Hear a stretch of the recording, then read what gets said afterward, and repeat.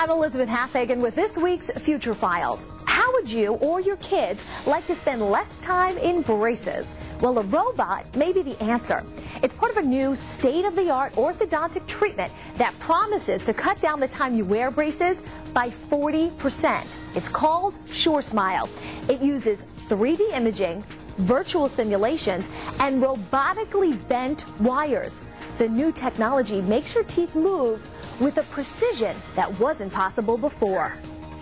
It definitely simplifies our work, but the best benefit is the benefit that the patient gets. First of all, it's less time in braces, it's less visits to the office, and it's less discomfort.